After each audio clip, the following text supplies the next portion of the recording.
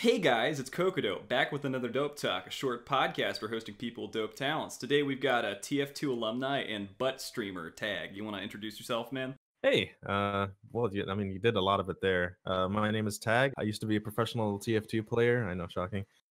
Yeah, now I pretty much do content creation on YouTube and I stream. So yeah, I started playing TF2 when I was around like 14 or 15. No, I mean I started when I played TF2. It was like literally back in like I think 2011, 2012, and that's when it was sort of in its heyday. I want to say. I mean before it really started picking up, but it was also like when they just started the whole free to play mechanic for it. Yeah, so I used to play professional TF2. As weird as that sounds. I've been on I think technically 3 sponsor teams. So like for me, it was kind of funny because back in the day, my friends used to talk about playing like Halo 2 competitively, and they were talking about getting on the teams for that stuff. Yeah, it was weird because like we were just a bunch of kids, like with Xboxes and stuff, and like getting picked up. I think for professional esports, quote unquote, was a really big deal. Yeah. Wow. That just brought me back. I mean, because speaking on that, Halo was the game that got me into first-person shooters and like and into gaming.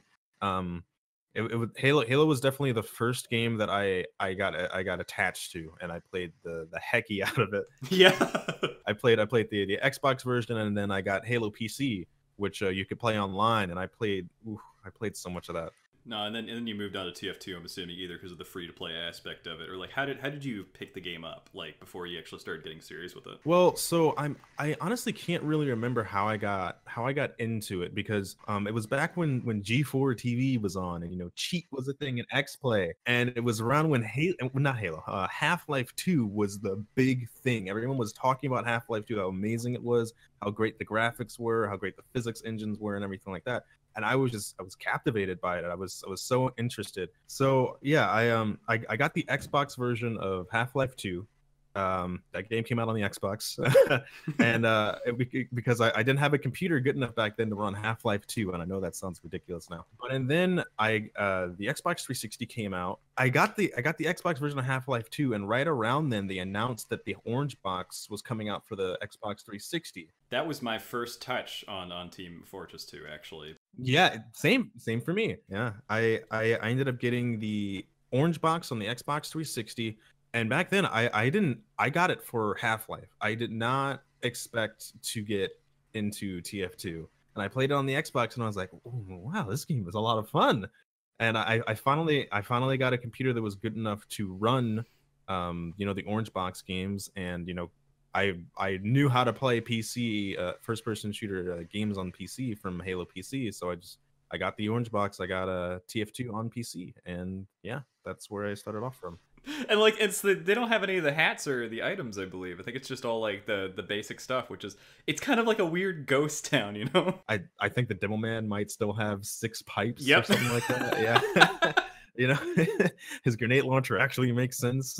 Yeah, no, that bugged the crud out of me when I started playing recently again. I was like, this doesn't make the sense design wise. And then someone had to explain to me. I'm like, oh, that's stupid. Yeah. Yeah, I definitely think you and me have a lot of very similar origins when it comes to gaming. It's just the stuff that we could pick up at the time, and I was just excited to get into something like TF2 because it was like I didn't have to spend any of my like hard-earned, grocery boy money. I got into TF2 when you used to have to pay for it, so I did have to put my grocery boy money into it, but I only had to do it. Well, no, that's not true. I didn't have to do it once because it came out with cosmetics. Yeah. And then suddenly you're spending like $10 on like items even though they're like really not worth it. And you're like, wow. My mom got mad at me. I was gonna say though, so like how did you move from, I would say, like playing the game casually to like a more serious position with it, whether it was like I guess you're streaming or like the more comp play stuff that you started to do? I used to play on a server community that you might have heard of, that other people might have heard of. It was called TFP. I'm wondering what that is. I actually haven't heard of this. I think it was called like the Frag Pound or something like that. Mm-hmm. And I was a bit of a rambunctious youngster on that server because also like this is around when I was 15, 16 years old, 17 years old, and I don't really know what it is about it, but when I get super interested in something, I want to know. I want to know how it works. I just want to learn more about it, and the more you learn something, the better you get at it. there are a lot of people on that server that started to think that I was cheating. No. And also, I mean, to be fair, I was 16 years old, and I had a little bit of a rambunctious, I was a 16-year-old kid. I never wanted to put anyone down or say anyone was bad or anything like that, but I was just annoying. I had binds that, I said oops every single time I got a headshot kill. It's just unnecessarily annoying, and on top of that, everyone just like, hey, oh my god, it's that kid with the sniper again. Please get him out of the server. So I was running a thin rope for a long time, and admins finally found a reason to kick me out of there. There are people in that server that I started becoming friends with that also wanted to play the game competitively, and they're the ones that actually got me into that scene. I played my first season of competitive back in TWL. So someone just asked me, hey, do you want to play on our team? And I was like, oh my goodness, okay, sure, yeah, fine. And it was like the most serious thing I'd ever done in my life up to that point. For being a 15-year-old. Yeah, exactly. Once again, context here, I was 15. And yeah, from then on, TF2 lobby became a thing, and I started playing a lot of that. And I have a thing about, if I want to do something, I want to know that I'm doing it right. Which there's pros and cons to that. So what I would do is because I was so nervous about playing in competitive settings, that I would spend hours on end in training servers and like TR walkway or TR rocket shooting, and just practice my aim, practice my movement, practice getting used to the physics of the game, and figuring out how fast people move depending on how you shoot them where, and just prediction, getting used to the game engine, which is pretty serious stuff for like for someone who's just casually, I won't say play casual, but somebody who's like learning to play the game a bit more serious. Like, I've never thought about any of what you're talking about, so it's like, oh. Well, yeah, at the time I also wasn't thinking that. I was just thinking about just like, okay, I've been playing the game for a while. I never thought in my mind that I was just like, oh, I gotta perfect it for becoming esports or becoming better at the game. I just wanted to know what to do in that situation. I just wanted to learn or just get more familiar with the game engine. And it turns out I did that way too much. Oh, no. I over prepared for Team Fortress 2 lobby. Turns out it's not that serious.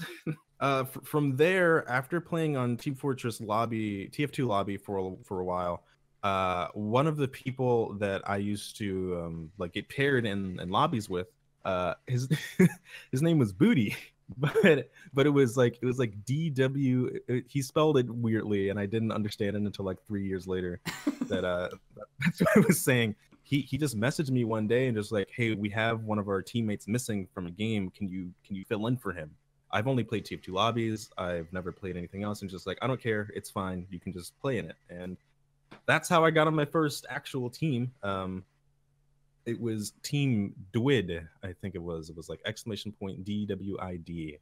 And we played in TWL again, I think. It's a Team Warfare League. That's what it's called. Yep. Yeah. Team Warfare League used to have TF2 tournaments where if you won, you got a mouse pad. For a 15-year-old, that's cool. This guy got a sponsor for our TWL league, which was, listen, at the time, this is the lowest league of Team Fortress 2. Like, no one knew what it was. I don't even remember the name of the sponsor, but I do remember that they were supposed to give us a free can of dust off for our computers.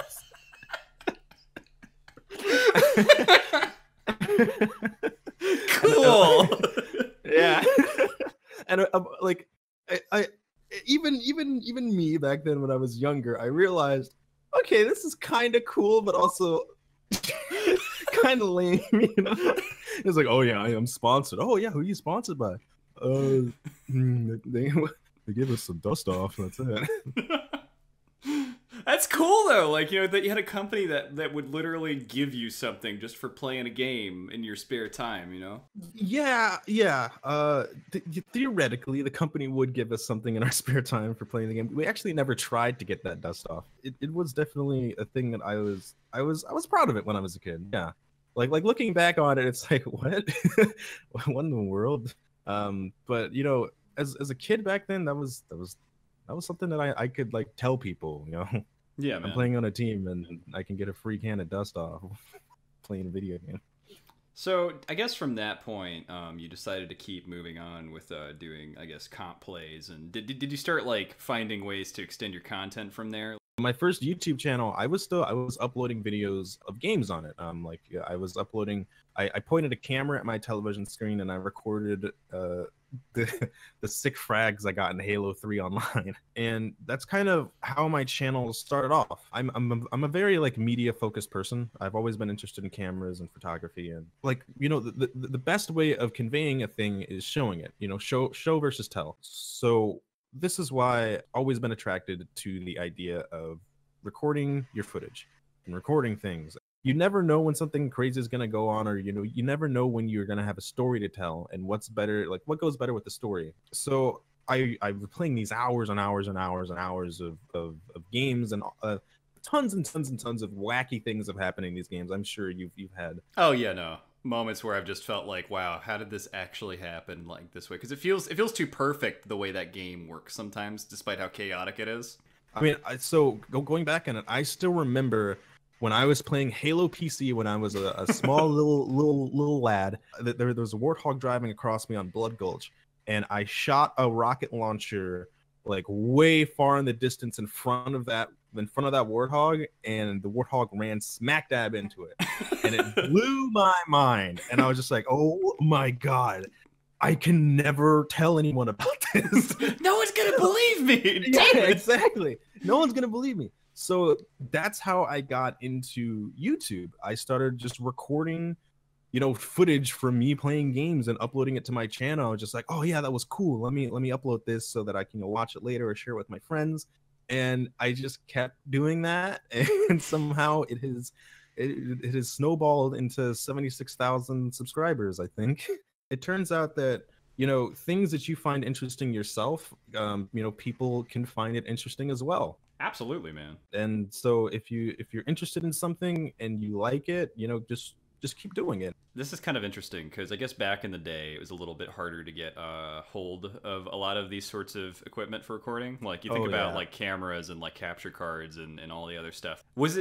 How did you really get started with that stuff? So, wow, yeah, this is bringing back so many memories because it's hard to believe, because my roommate and I've talked about this for a while.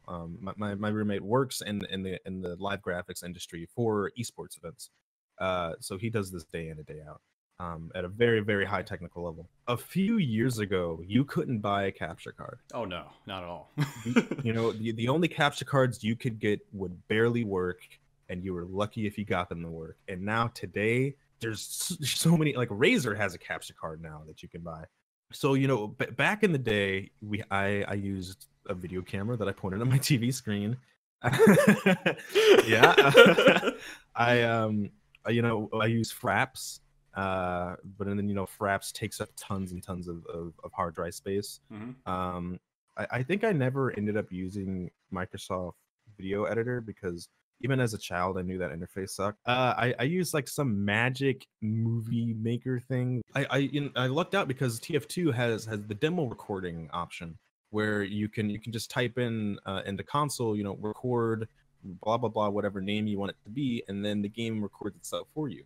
And then you through console commands, you can tell the game to then render out whatever it recorded, which is, you know, it's still being done today. You know, the demos are a huge thing about Team Fortress 2. That's how all like the jump videos and frag videos and everything are made, because it's super high quality.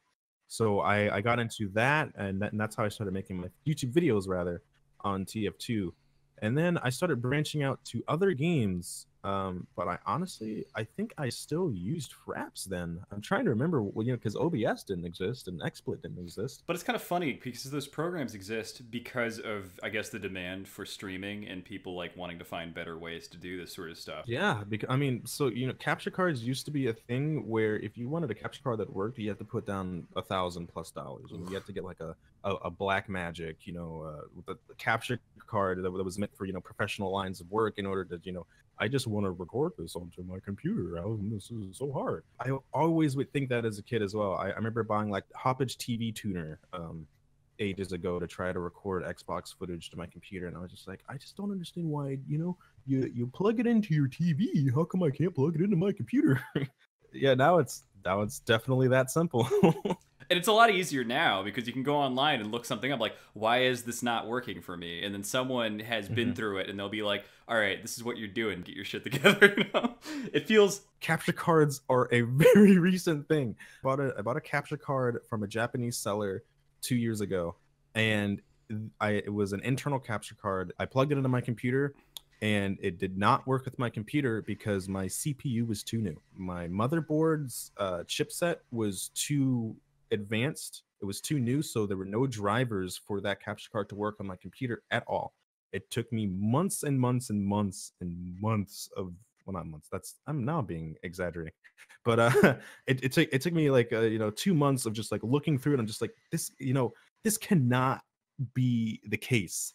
Like there's like 3 capture cards on the market. This one has the best reviews. The other 2 just like, you can pray it works, and it doesn't work on a new motherboard, and the company does not want to come out with new drivers, so it does work. It was a Japanese company as well, which means that you can't return it, and I still have it, and it still doesn't work. No! Yeah. I hope you didn't drop too much cash on that. Oh man, I don't want to think about it, honestly. No!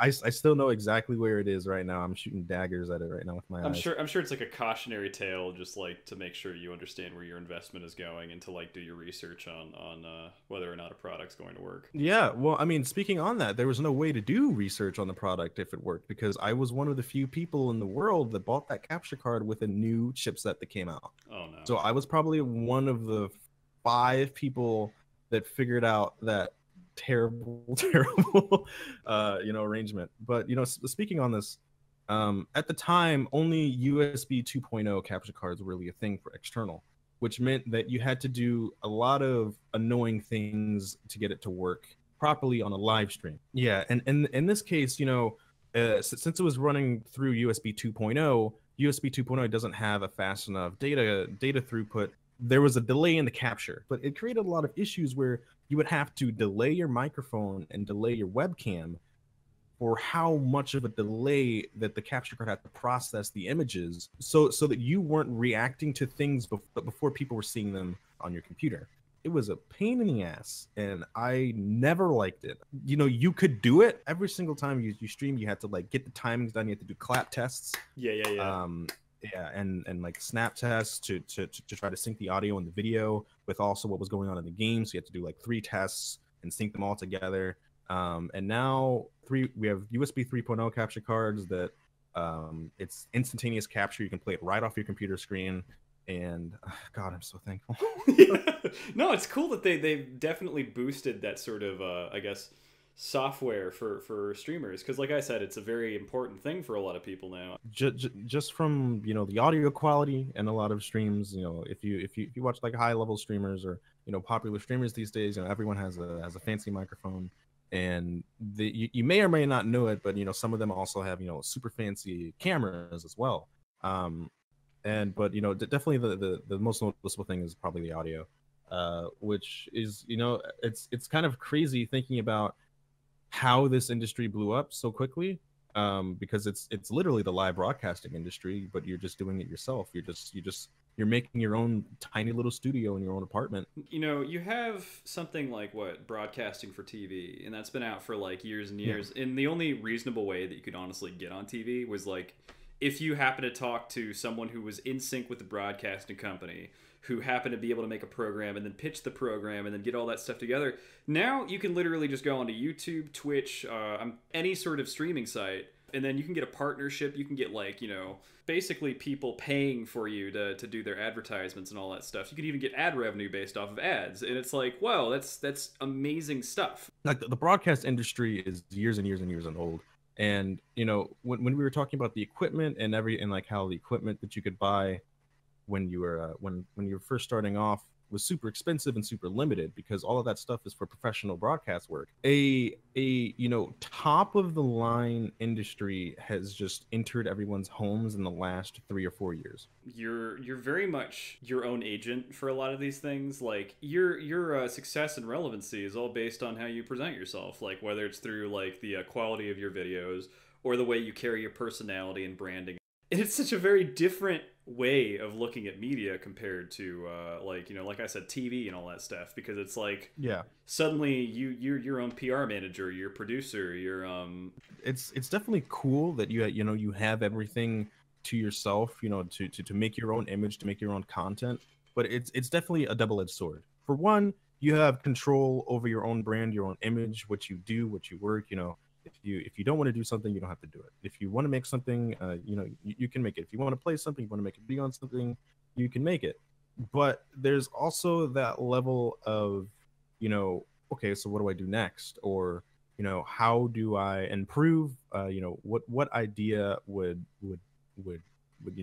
get popular? What idea would will bring eyes around and everything like that. And then on top of that, you're making your own content, you're producing your own content, you're editing your own content. It's a lot of work for one person to do. yeah. For me specifically, I try to stream 4 hours a day, which means then that I have to go through that 4 hours of content that I just made and edit it and go through it and curate it and pick bits and pieces of what was good, so that then I can edit it together for my YouTube channel. I'm creating content every single day that I also have to manage every single day.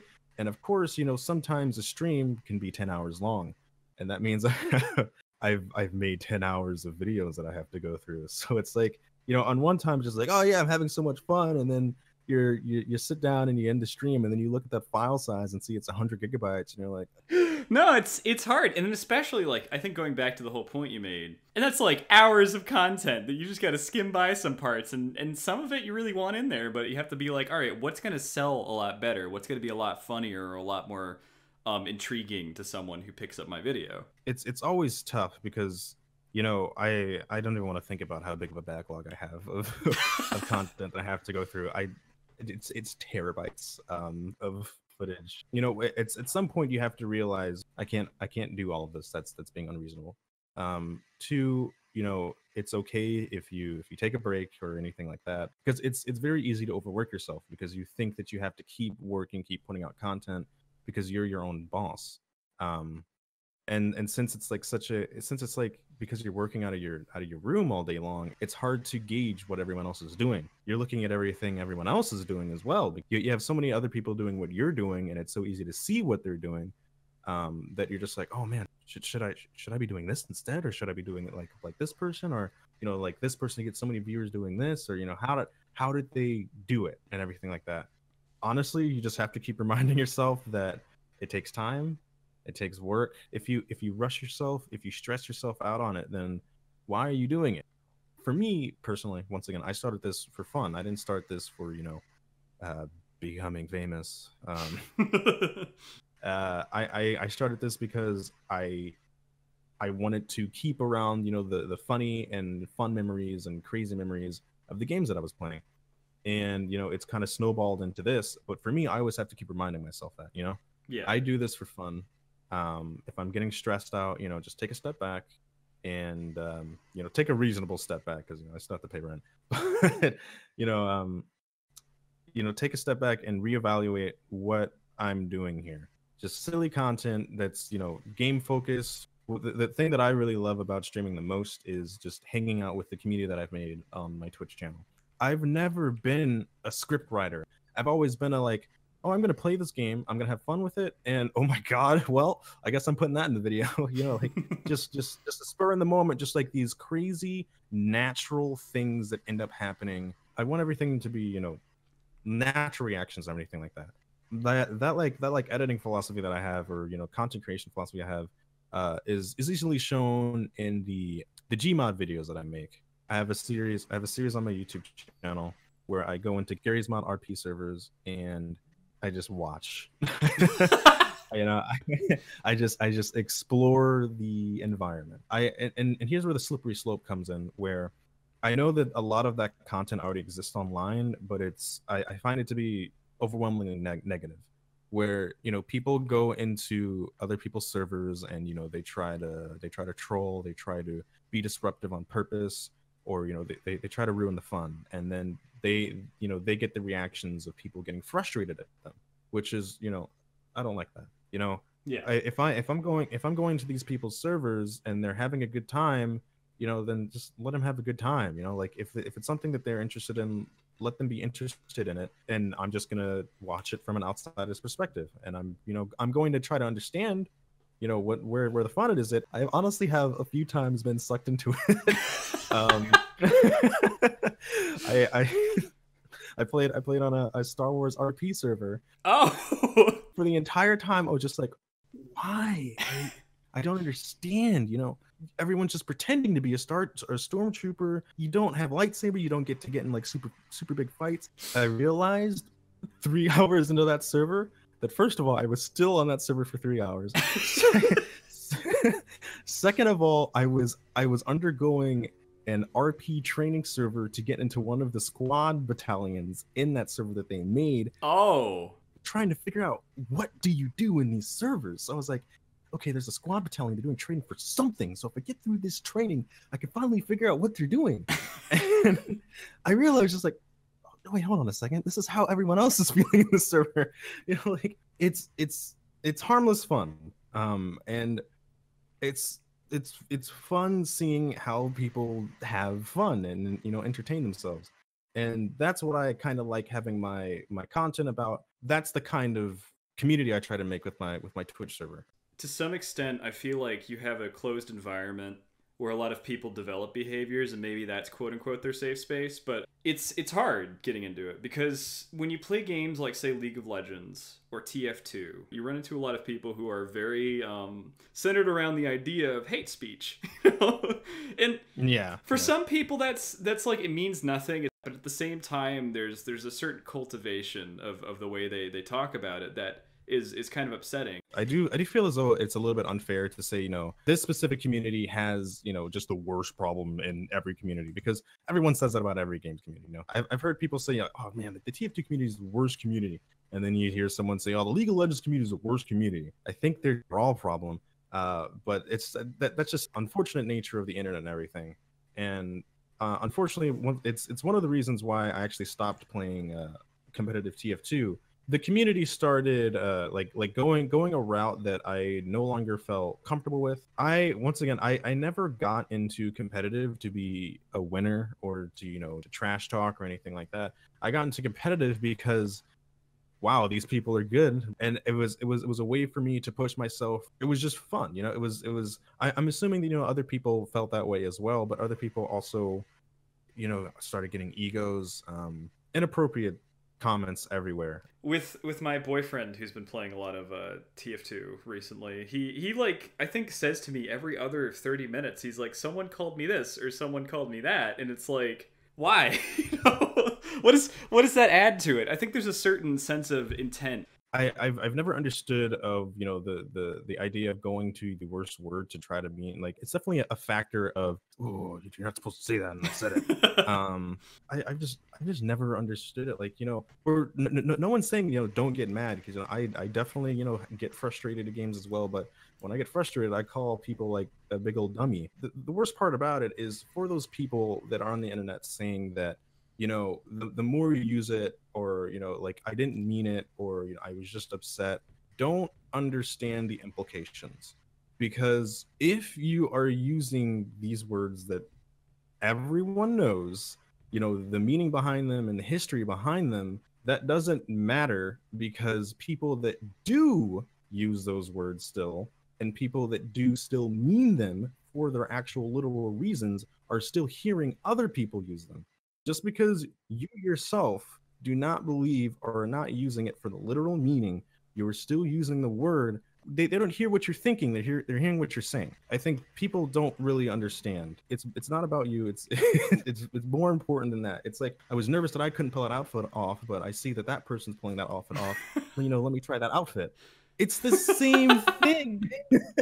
Like people that were nervous about it and people that actually feel that way, when they hear other people saying it, they start to feel like, oh, well, if other people are saying that, must mean that it's okay, I can say it too. And the hard part is you have like a community of gamers that are very young. Like, I mean, these are people who are like 10, 13 years old, like you were not even 10 years ago, who are just picking up this game and they see it and they're like, well, maybe if they're saying it, I should parrot it so I can fit in with everybody else. That is the thing that I think that I really dislike the most, is when content creators and streamers that, you know, are very popular say that everyone knows I was joking, or, you know, when people like remind them that they are an influence and then they say, oh no, I'm not, you know, no, huh? You know, like I, you know, like I understand that I'm an influence on my stream because everyone on my stream starts saying "but" now, like on the regular. Yeah, People from my stream are wearing hats that say "but" on them. you have a lot of power, whether you have like 300 subscribers or like 300 million subscribers. You are influencing, you know, people who follow you. You need to be aware that when you have followers, a lot of times they're very much younger and they you know, are impressionable. Like you were saying, when you have people saying these things on streams or in like their videos or wherever else, they'll probably listen to it and be like, yeah, that's something I can say myself, you know? It just really pains me when people are just so nonchalantly saying, oh yeah, everyone knows I was joking, or, you know, everyone won't do that. That is absolutely not the case. You have an influence over your followers. I want to make sure that the influence that I put out is, you know, one that's a positive, like, just vibe and just real, you know, like, be nice. Don't be a bad boy. And you have many eyes on you, you know, you have that, you know, want to talk to you daily. Yeah, and it's stressful, and it's, and you go into it thinking, just, I have to be the best that I can be every single day.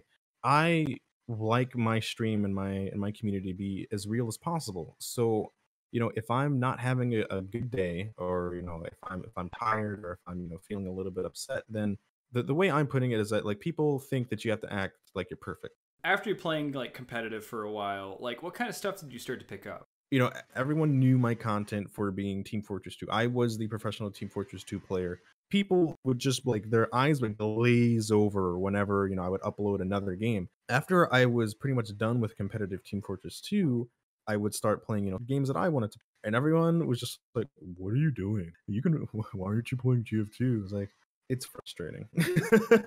For a content creator that has, you know, is known for just one thing, it's, you know, it's frustrating when you try to go and do something else. I mean, I'm sure many stories like this with, like, you know, actual, like, actors, you know, like an actor does comedies and he tries to do a drama and everyone's like, what are you doing, huh? So in that sense, I guess it's like that for content creators online. It's when you are, it's definitely a part of content creation, especially where you can become known for only creating like one type of thing. What you have to do then is just, you know, put your head down and, you know, just keep creating content, and remember, like, why you kept creating it. It was pretty stressful, but, you know, I realized that, once again, like, okay, I need to think about why I started this in the first place, and it was for me to have fun, and it was for me to hang out with people that I enjoy. So if there are going to be people in my community that were only here because I played one game and get upset at me for playing anything else, then those aren't people that I want in my community. I think the important thing is, if you are one of those people that's stuck within the market of something that's like, you know, you're based on whether or not it's popular. If your content has the kind of passion and integrity that, you know, you expect out of yourself, then you could probably keep moving on to something else. You know, you can move on to other things, and there's nothing wrong with that. One of my favorite content creators, John Wolfe, he had a market of explicitly bad horror games for a while. And he actually got sick of it. He was like, all right, guys, I'm going to make a second channel. I'll make other stuff. I'll make content that represents the original content. But at the same time, I'm going to make content that represents the stuff that I want to do because I want to try new things. And I do not think in any aspect should you feel limited. I feel like as long as you're representing how you feel and you're putting out the same kind of passion and commitment, you'll do okay. And that's honestly, like, the most important part about it, is the enthusiasm behind it. Because, once again, if people see that you are enjoying yourself, if you're enthusiastic about something, then, you know, it's contagious. You know, they will be enthusiastic, and, you know, and it might take a little bit of time finding those people that are interested in the same things you are, or, like, you know, like, seeing you, like, interested in what you like. but it'll happen, and you just gotta keep working towards it. Locking yourself into only one thing only worked for so long. You just start to hate it, and if you're a content creator and you hate the content you're making, it's gonna bleed through. Your content's gonna suffer for it. If it's something that you really depend on, trying to make that decision on, okay, do I do this to make the money, or do I not buy lunches for a while and do this thing that I actually really want to do? I'm not going to say that it's easy making these decisions or anything like that, but they are definitely something that needs to be considered if you're ever in a situation like that. How do you divvy that up personally? Like, how do you find time to play your own games and then you play the games for other people? Because you said you like stream 4 hours a day. This is something that I've been struggling with a lot recently. I think the last game that I played on my own time was Night in the Woods. Oh man. Yeah, when it first came out, and I had to speed through the game because I had a stream to do the next day. Experiencing something on your own versus experiencing something with a large group of people watching you is definitely, very, very different experience. You need to take a break. Experiencing or ingesting some other thing on your own quiet time where you can like process it without, someone else interjecting or anything like that is important, and it can help your workflow and help your mental state. So what would you say it is for you when it comes to creating the images behind your website? I'd say it's been a really like hard part of my channel for a while. I mean, but like right now, like my Twitter banner is just nothing.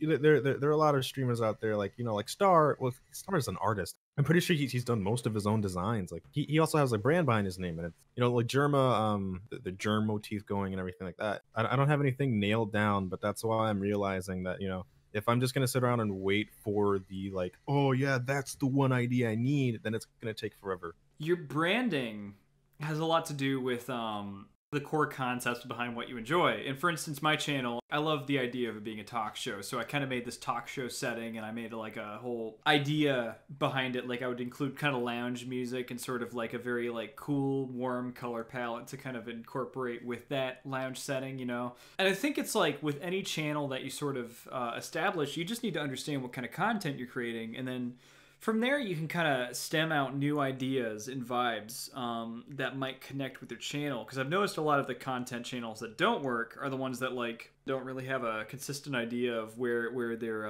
content really lies at the core. You need a way of connecting with your audience and letting them know that they can come back to your channel expecting the same sort of interesting content every single time. Mm-hmm. Yeah. It can be fun. It can be stressful, but it's gotten to the point where like my community understands the type of things that I find my type of humor, and they like to engage with it as well. So a thing that I've been recently this year starting on with my community is I've been more open about being gay and having a boyfriend. Already noticed improvements in my community, and I'm really happy about it because as we all know, the type of language that goes around in online gaming and everything is overwhelmingly negative and everything. And I realize that once again, like tying into you have influence over your viewers and everything, that I want it to be a positive influence for the LGBT community. Because also I remember back when I was a kid, back when I was just starting playing TF2, one of the reasons that I ever even started playing on the Furry Pound as my first community is because you could be openly gay or openly anything on that server, and it was extremely welcoming, and that helped me a lot through my childhood and everything like that, because I went to a private Catholic school. So that really helped me immensely, which is why I really admire like the furry community and everything. I want to be that support for anyone else that's out there. I want people to feel welcome and have fun in my channel. So I just think when you have more people standing up for the stuff they believe in, you can push a better agenda. So I'm just saying, create the environment that you believe is comfortable for everyone when it comes to gaming, because it shouldn't be about like whether someone's this or that. It should be about how well you play. If someone's going to put you down for your abilities, that's fine, but like don't let them put you down for other factors, because that has nothing to do with how you are as a player or a creator or just even a fan. It's all comes down to just who you are as a person. And I honestly, I think a lot about that comes from it's just overwhelming negativity, especially in games these days where you're playing on teams and someone in your team is just being completely toxic. I think it's more of they're just trying to shift the blame on someone else, and you can be justified, you can be right in that, or you can be frustrated with that, but also it's a video game. That's all it comes down to, unless you're in comp play. But still, don't be a dick when you're in comp play. Yeah, I mean, I've played on an actual professional team, and if you do not get along, you do not win.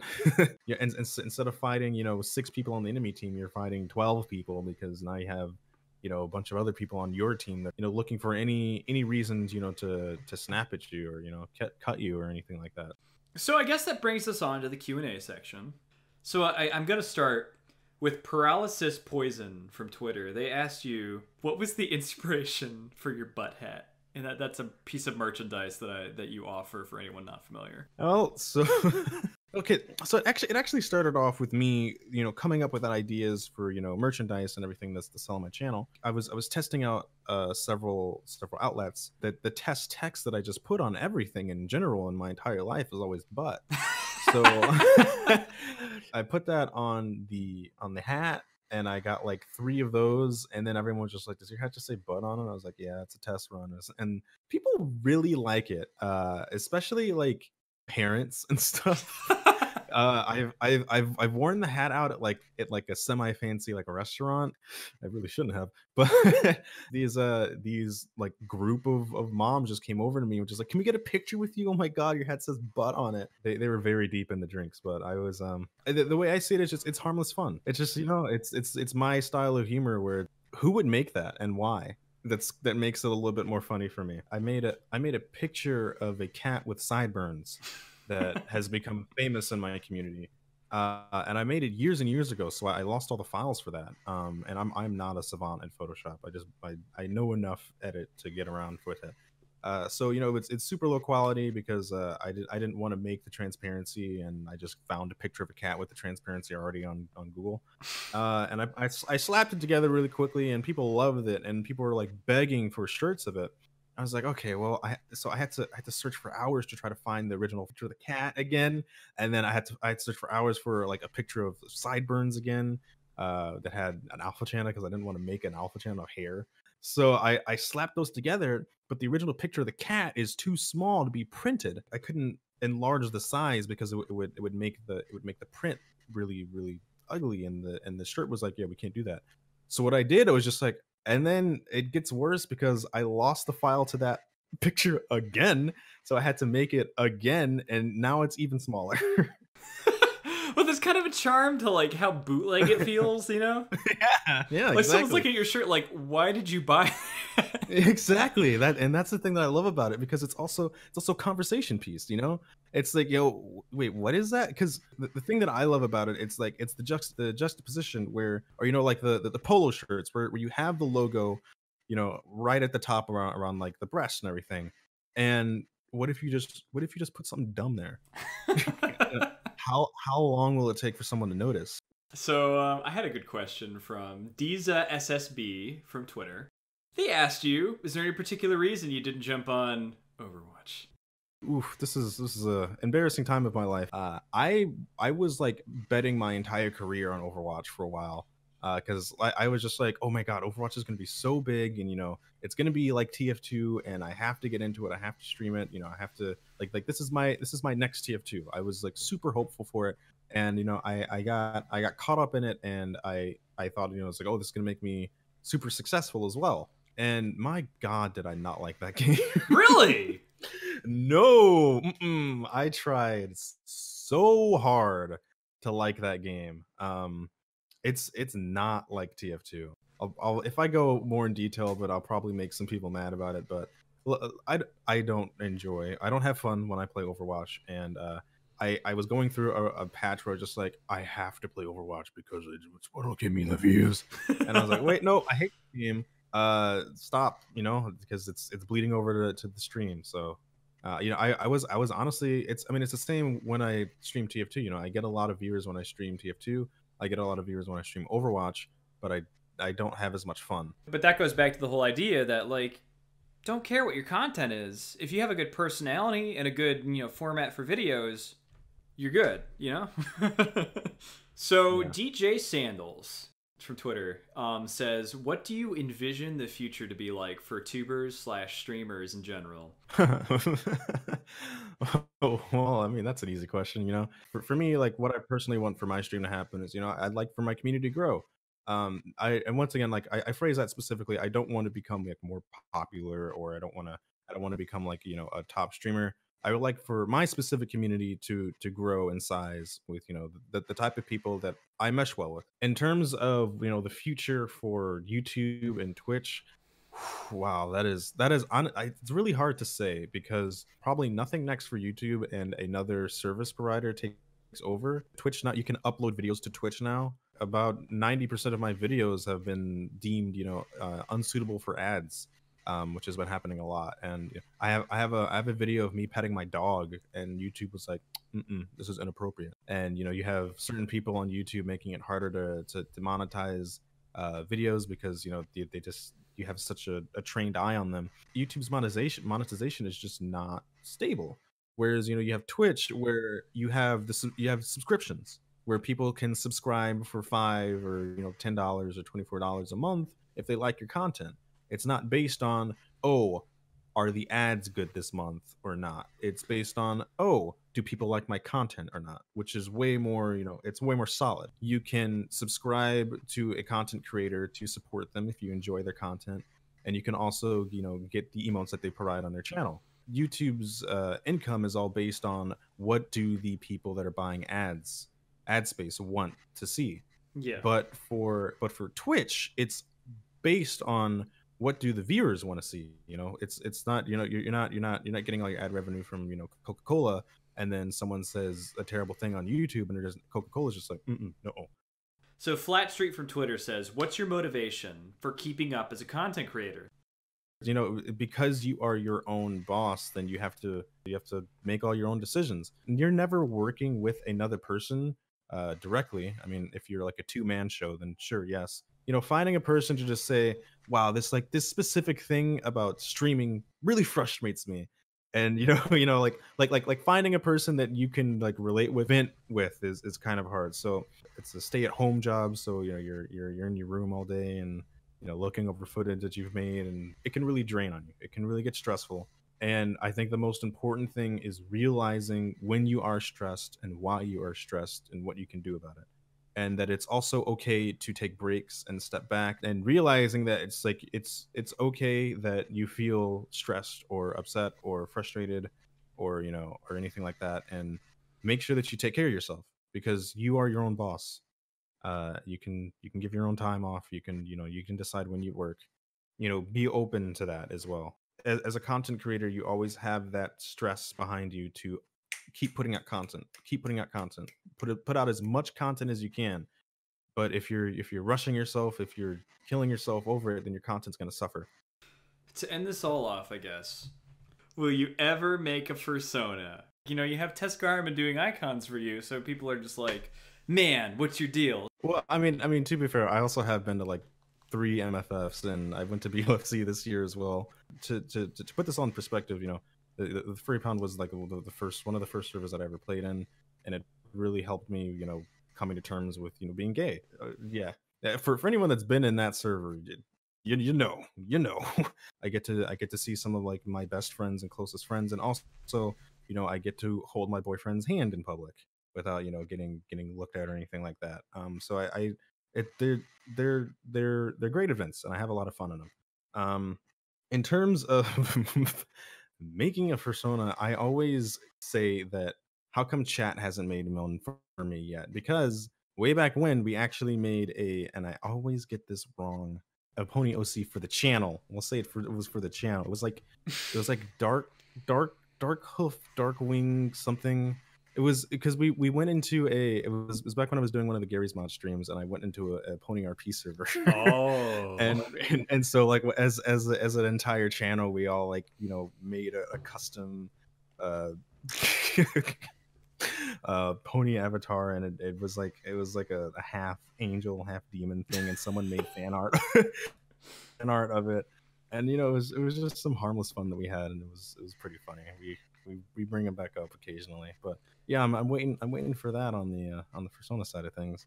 But it's been cool. It's been super dandy, and I'm glad Tagg could give a hoot and a holler. Thanks for having me.